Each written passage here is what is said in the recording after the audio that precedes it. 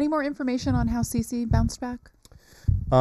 He's out there stretching today now, and we'll play catch and everything. Just talking to him when he came in, said he felt good. So, so far, encouraging. What do you need to hear from him? What do you need to see from him for him to be on that roster for the ALCS? I think completing the bounce back today and, that he is sound, kind of more, we'll have some more conversations about it and try and make a good decision one way or the other here over the next, 24 hours. And with Hicks, is it just a matter of being healthy, or is it a matter of you thinking he can be effective as well based on the amount of time that he's Yeah, it's a combo of both of those, and coupled with, our roster, and, it'll be, the good thing is that he's put himself in this position to make it a decision. Obviously, as good a player as he is, that's exciting.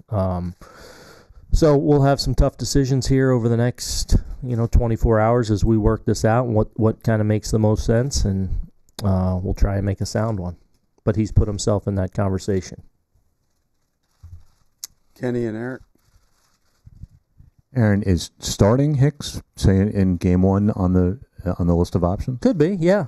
I mean, I would say, yeah. I would say he could potentially, be a starter, be off the bench, not be on. I think they're all legitimately things we got to consider and what makes the most sense for us. So we'll try and make as good an evaluation as we can. Is part of that consideration that if it ain't broke, don't fix it idea, just how good Gardy is left in center, how good the Stanton's at bats, and just all of that. Yeah, that certainly complicates it a little bit because we've been, very successful, and the guys that we have are playing really well. So that certainly complicates it, and kind of the unknown because, Aaron, he hasn't played in games or anything like that, and it's been a while. So the good thing is that he is healthy and put himself in that conversation. Eric. The decisions with CeCe and with Hicks and any other final decisions with the roster, how much will that be impacted by what happens in tonight's game? It'll could factor in a little bit, definitely. There could be a decision based on the opponent for a spot or two. We're talking about a handful of guys for the final couple spots, and I think opponent will come into play a little bit. Meredith, do you have a question? Brian, over here to the left. Aaron, we've seen you be more aggressive this year with your bullpen. How much of that is a response to any criticism you got last year about sticking with starters too long?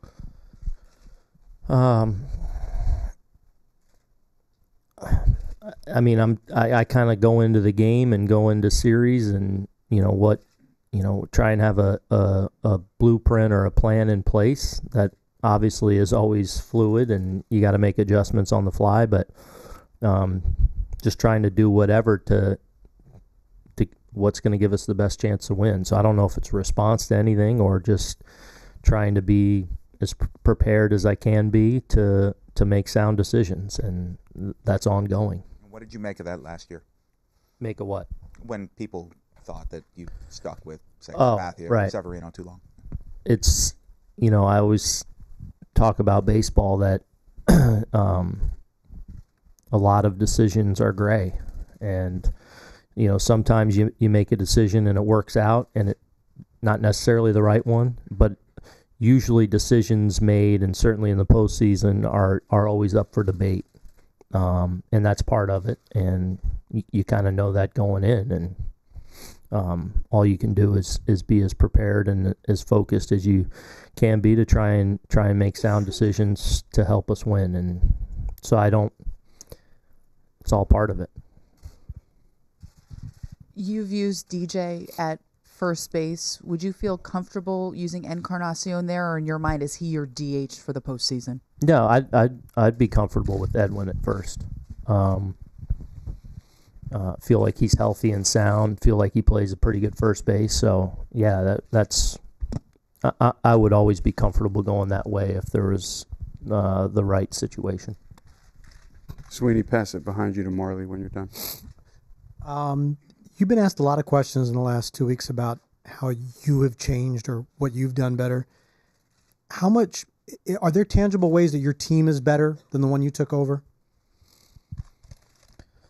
I'd like to think that we are better, that we're a year more mature in a lot of ways from some of our key guys.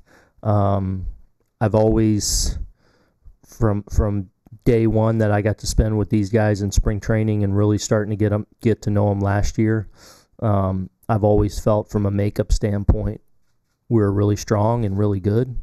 That said, I think there's another level of experience, of focus, and perhaps the biggest thing, hunger. It's one word I've used to describe these guys a lot this year. I feel like they're really hungry, and they've shown that in the most normal of days during the year, and continue to show it now when the stakes are really high, obviously. But I think that hunger is something this team has in a big time way. Aaron, can you learn anything from watching other managers work in the postseason, or does it have to be a personal experience? I think you probably learn. I watch a lot of baseball throughout the year. Try and pay attention a little bit to what's going on. I'm certainly in the playoffs watching these games. Sometimes you sit down, you watch the whole game. Sometimes you're in and out a little bit, but hopefully, you're kind of always growing from your experiences, and that's not always just as a player or as a manager or in your own game. I think there's always things to be learned, and I've been in this game my entire life pretty much, and I think all the experiences you have going back to childhood and being around things, hopefully you take with you and you learn from and you grow from, and adds to your level of experience. Behind Marley. Aaron, defensively, compared to last year's club, do you feel like you've improved overall? And are there any specific players that have taken strides in that area that you've noticed? I do. I think Game 3 was, big reason we won that game was our defense. And, you look around the diamond, I think Glaber's made huge strides this year defensively. Right now with the lineup we're running out there, where you have DJ, a middle infielder, basically playing first base. Obviously a lot of talk about what Gio's meant to our club and how good he's been defensively. I think our outfield's played incredibly well. As good an outfielder as Aaron Judge is, I think he's gotten better this year. I think he's had an amazing defensive year. Guardy's been terrific in center. Giancarlo, coming back from the knee injury, I think has been sound in left field, and then have the ability to go to Cam. I feel like, we're strong in a lot of ways. Gary, I feel like, continued to make big strides defensively. Didi, and as steady as he is. So I feel very confident in our defense. Feel like it played a role in us having a successful first series. Just a quick follow-up to that one. Defensive metrics have gotten better. They're still not great, but do you think that that's one area of the game where the eye test is still just as important as it always was, or can you quantify it a little bit better with numbers as opposed to in the past? Right. Yeah, I think you can quantify better. The eye test is still important. Context is still important. And those are things you hopefully are always considering when making evaluations or determinations. So, we try and look at all those things, and but overall defensively, I feel like we are a better club. Rustin. Aaron, it seems like young players are having more impact all over the game, and then on the other end of the spectrum, you have somebody like Brett Gardner playing the best baseball maybe of his career at his age. Just wondering, what have you kind of learned about Gardy just being up close with him for 2 years as opposed to watching him from afar? Really tough. He's a hard-nosed, blue-collar, old-school, grinded-out player. That, despite being 36, is that what he is? I mean, you look at him; he's physically very sound, very fit, obviously still runs well and is strong and, takes care of his body and has shown to be durable. So, even though he's been through the rigors and, gotten beat up in different ways like everyone does that plays every day, I feel like he's got a younger man's body, and part of that's a gift. He's physically he's a stud. Over to the left, Anthony and Dave. Aaron, now what do you think of the championship belt thing that the players are doing after wins? And is it true, as reported, that you got one after the on the Savages Day? I love the belt. It's been a team building thing for us. It's, in a way, it's created some competition. Guys want to fight for it, want to perform for it. It's fun to see teammates talk through it and have to give it out. So I think it's been something that, especially in the course of a long season, is something that adds to the camaraderie of things and even the competition of things. I got one once. I don't know. Dave. Aaron, how over here in the set, how difficult is it in this kind of day and age? And I think last night Dave Roberts was talking about having faith and trusting in players, and to balance that with what your game strategy says and what the numbers say and what your plan is going into the game. You have a loyal to these players, obviously, but at the same time, you have to try to do it as surgically maybe as possible. Is that a hard line to walk, or do you... That's part of the job, and it's a big part of the job. So,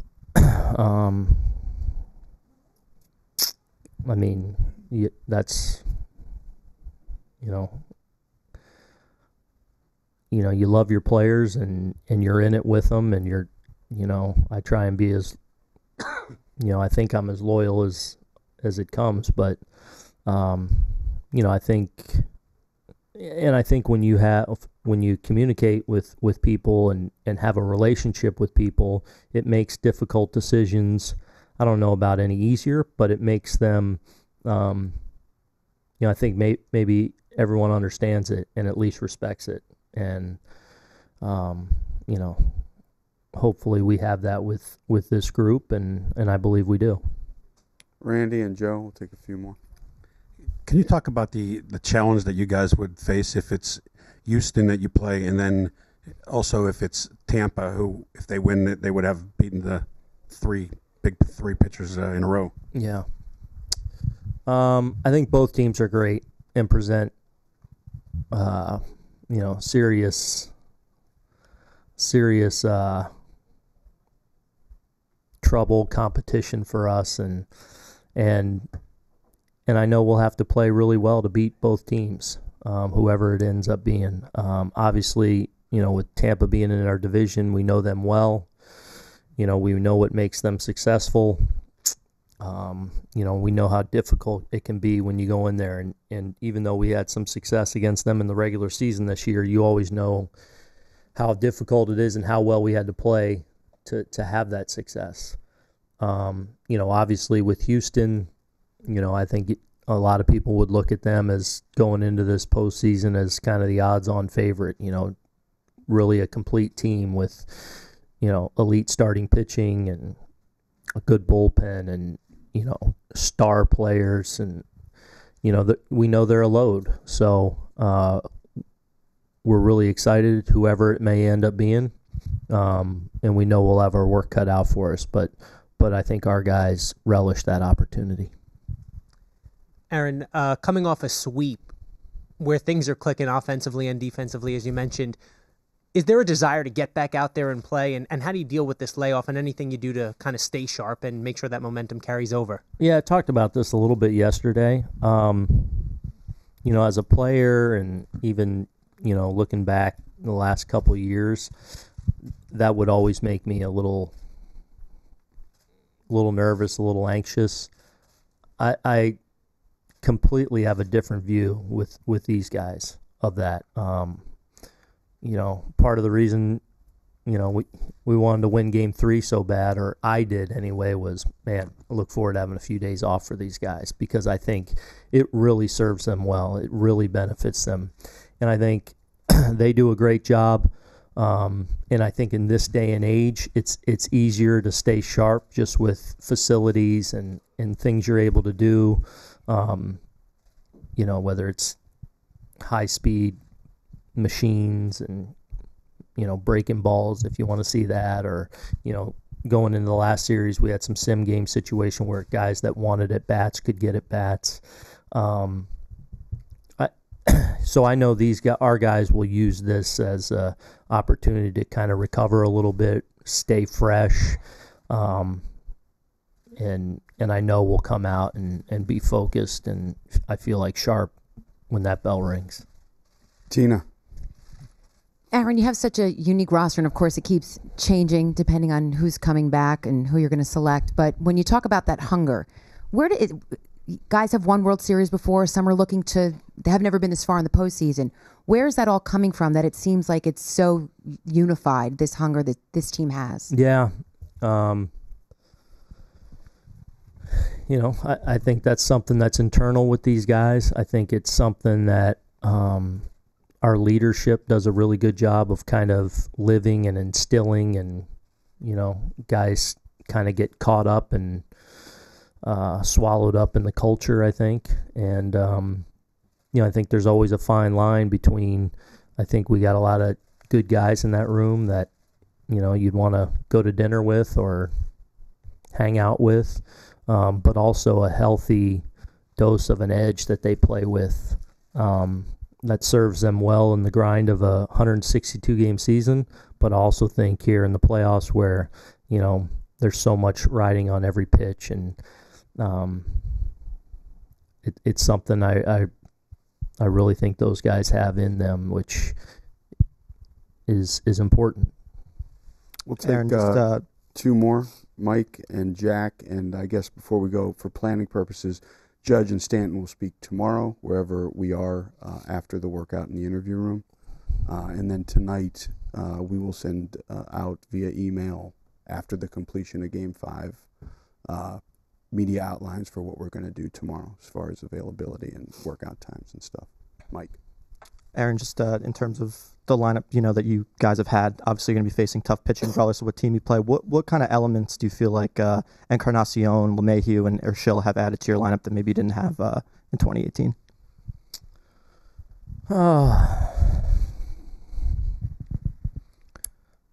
I think the strength in numbers that kind of completes our lineup and makes us long. I think because they're all tough outs, in different kind of ways. I think when you have 9 guys that are tough outs that are giving tough quality at bats, I think that's something that's served them all well as a group.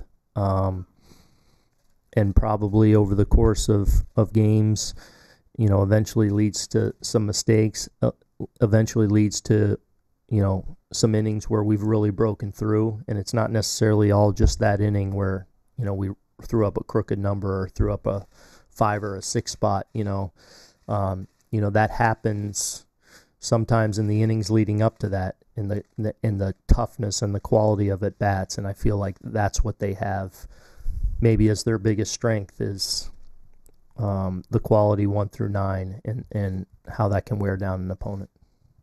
Last one, Jack.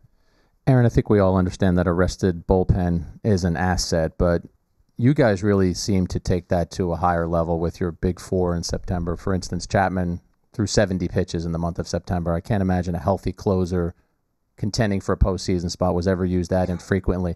Can you take us behind the curtain a little bit and describe, was there a voice or a series of voices or a meeting where someone said, hey, we want these guys to be ready for October. Let's plot out the plan at the end of September in this manner? No, it actually just kind of unfolded that way a little bit in September. I mean, we were playing it straight, honestly, so there were games where, Chappie's situation that we're pretty disciplined on didn't present itself. So we ended up having to get him into a couple of games just because he hadn't pitched in a handful. We were gonna, all right, he's in there today in some form or fashion.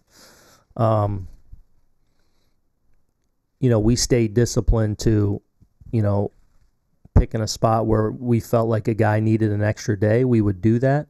But in most of those games where our guys were available, and we were going to bring them into their normal high leverage situation.